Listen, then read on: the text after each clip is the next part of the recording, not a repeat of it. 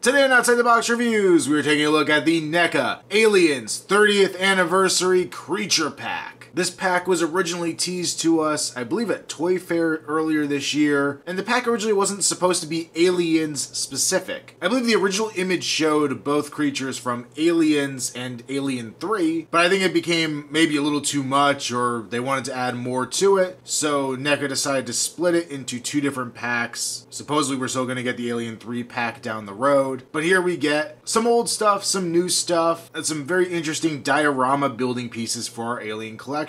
We get a total of 4 facehuggers in a pack. We get 2 chest bursters, which are brand new unless you count the ones that came, like, I think with the San Diego Comic-Con exclusive Wolf Predator, or maybe one of the other ones. Back when they did the AVPR line, way back when. And then we get 2 stasis tubes for the facehuggers, which was the real selling point for me because I love building little dioramas for my figures and having them displayed with actual props. So, let's go ahead and take a closer look. Now, if you saw my review of the Queen Attack Bishop or the Alien Eggs, you've seen this facehugger before. The exact same sculpt, as far as I can tell, the same paint job. So nothing really new here at all. I still love how nicely these are detailed. We do get the little alien vagina thing there on the bottom. It has its 8 little crabby legs, the 2 that are up here in front and the 4 that are kind of down on the ground. There are little sacks here on the side, the breathing apparatus. There's a nice shiny, glossy texture to it. There's a nice black wash getting in all the cracks, so the dark brown's kind of accented by those darker spots. Do the long tail back here. I have a little bit of flash on the side here on this one, but not something I have on any of the other ones, I think. If we flip them over, we could see on that tail we do get the little telltale holes that indicate a bendy wire inside, and just like any of the other ones, you could take that bendy wire and manipulate it around. It kind of ends about where that flash is, actually, so the very, very end of the tail is not articulated, but most of the rest is, and then it ends, you can see the seam there on the body where the bendy wire runs out. So it's a simple enough piece, but I always like these. I have tons of them because I went a little overboard collecting alien eggs, but a few more won't hurt. And now I can keep all those facehuggers with their eggs, as opposed to having some that I took out to interact with the other figures, so it kind of works out that way. So we have 2 of the loose facehuggers, and then 2 that are actually inside the stasis tubes here. And our first new piece here is the chest burster, very clearly the Aliens version because it has the little T-Rex arms there up front. I think they did a really nice job with this. It has some cool blood effects going over it, looking like it just ripped out of some poor colonist's chest. Actually goes all the way down the tail on here. There's that very iconic xenomorph looking head. You can even see the little teeth sculpted in there, which is great attention to detail. I'm actually really surprised how much detail they crammed into such a little head on this chest burster. It's pretty damn impressive. The overall body is brown, a very similar brown to the facehuggers. There's not so much of a black wash, probably because of that bloody paint job on it. You kind of just get it here with the segmented body in places like that, but it's not super prominent all over the figure. It's definitely designed so that it looks like it's about to run away and go off and become its own larger xenomorph. The body's permanently sculpted in kind of this Z shape, so the head is pointing out and then the body's pointing away from it, and we kind of have this upright section here in the middle. There's no bendy wire in that, so you can't manipulate that part, but there is a bendy wire throughout the tail here, and it goes almost to the very tip of the tail, which gives you a pretty good range of articulation here. Another problem I've had, even though the bottom is flat, it takes a little bit of work to get this guy to stand up on his own. I was kind of having to either snake the body so that it has a little more width to support its weight, or to just curve the body around in general. Obviously, it's a limitation of the design of this figure. I had the same problem with the little worms that came with the Prometheus creature set, and there's really nothing you could do to avoid it. So either pose it strategically or get some sticky tack or something and put it under it just to help it stay upright. And last but not least, the main attraction of this set, the stasis tube. You get 2 of these. They look really cool. There's a nice clear plastic middle here where you can see the facehugger enclosed. So these are 2 separate facehuggers, so if you never wanted to remove them from the stasis tube, you don't have to. You don't have to put them in there yourself. I did try to turn them so that they weren't all pointing the same direction. So the thing when I first got them, they were all kind of pointing outwards, and I didn't want them all to look so uniform, so I did change it up a little bit. Here at the top of the canister, we have this kind of control mechanism looking bit. Little extruded parts almost look like switches here. There's some cutouts in the cylinder itself. From the back, it looks pretty plain. It's just from that one front angle that it looks a little more interesting and detailed. You also see down inside of it's a little hollow on top. The cap comes down over the plastic. We have these 3 metal rods rods that connect, they actually do peg into these plastic inserts up here. And as you can see, when you first get it, it does come with some clear elastics that help hold the whole thing together, which is kind of a nice touch. Face hugger suspended inside, and you come down to the bottom. The bottom's pretty plain, very similar to the top. You have the 3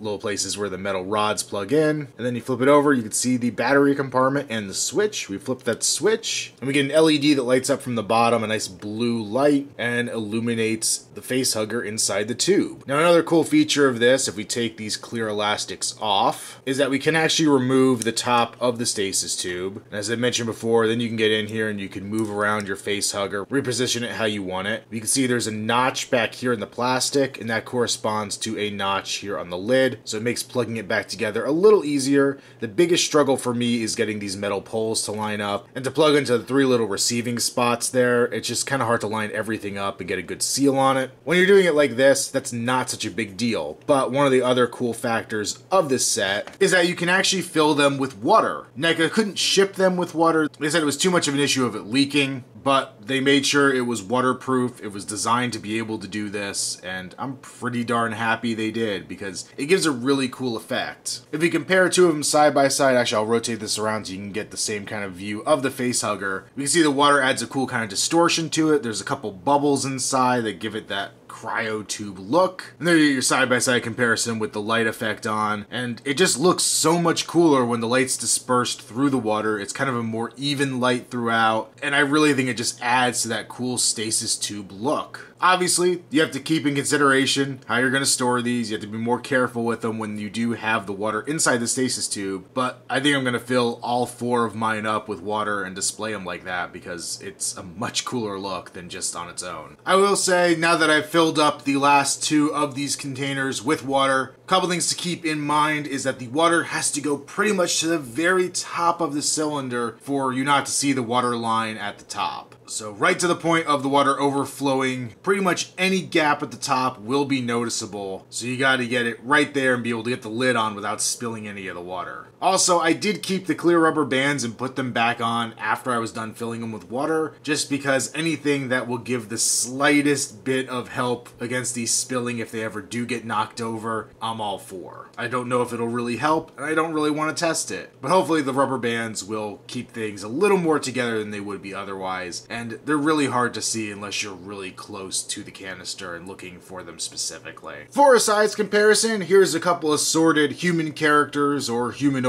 characters at least, next to the stasis tubes. You can see they come up to about the shoulder on a standard adult male, maybe a little higher than that, and then with Newt, they're taller than her. As for the chest burster, this is about as close as I've gotten so far to what I talked about in this initial Ripley review of having her clutching the chest burster coming out of her as she plummets into the molten lead. Obviously not a perfect setup, but you can get a vague idea for the scale of the chest burster next to a human, and it looks about right to me. I am so glad NECA decided to put out this creature pack. From what I remember reading, I think it's done pretty well for them and they are planning more. We do know there's a new Alien 3 one that they've at least created prototypes for. There's also a Predator accessory pack coming down the line with some skinned bodies and some blast effects and other cool things like that. And this seems to have been something NECA's been a little hesitant to do too much. They did some dioramas a while ago that were kind of similar to this in concept, but definitely more of these. Love this concept, and I think this one was very, very well executed on their part as well. Getting these stasis tubes actually made me go and redo my entire Aliens display in my Detolf shelf to kind of make it look more like that lab scene from the film, just to capitalize on how cool these things look. I haven't gone back and rewatched the movie to try to count, but looking at some stills online, it looks like there's somewhere between 6 and 8 of these total, so I may end up picking up at least one more pack of stasis tubes, but I think 4 is actually a really good number. It looks pretty good on my display shelf, so I may actually just end it with these 4. But either way, they get a very, very strong recommend from me. If you've been picking up the Alien line thus far, you're going to be happy with them. Make sure to follow me on Instagram, username Outside the Box Reviews. Also check me out on Facebook, link below. And until next time, this has been our Outside the Box Reviews. Game over, man! Game over!